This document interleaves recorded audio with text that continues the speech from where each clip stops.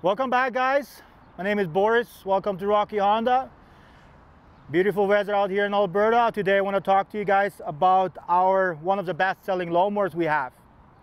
The lawnmower's model name is HRN 216 VYC. I also want to mention this lawnmower is on sale this month for the month of May. $829 originally, $769 plus a PDI fee, and off you go. One of the major points for this mower here is it's a dual blade, and I'd like to show it to you guys what this actually do to a mower. Always make sure you turn it over to the exhaust side. You will turn it over to the carburetor side, your fuel will come out. So right now the exhaust is on the right hand side, we will turn it over to the right hand. Just take your time, don't have to rush. If you ever have to inspect something, you can easily make sure you can clean it out and everything. Here you see the new models here all have the dual blades. The dual blades are mostly stuck over each other. What's the purpose of it? I would say, and that's what the purpose is made for, they cut the grass really small.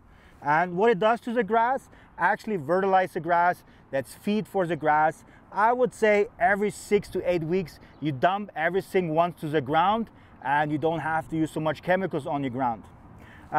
Everything what we have here, the wheels on the side here, they're turned very easily. Your height adjustments we have from one side, easily to turn over. I can show you guys that as well here too.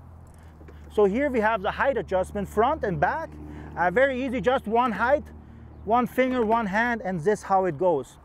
Mostly people, what they do wrong, if they start cutting the grass and they have a high grass, they try to go with the final grade into the grass. Try to raise the front up like this and bring the back down, say to 2, wherever you want to be. So you go a little bit tilted into the grass and you can cut nice and easy with it. The nice feature with this one here, you have the bagging and motion here.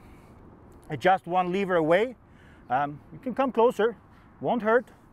You have this here, bagging and motion, so you can even leave your bag on it, and even when you bag or mosh, doesn't difference here. Also here on this side here, we have the fuel valve. It will help you later when you're done with the season. You can shut it off and run the carburetor empty, so no fuel will stay in there and crystallize there.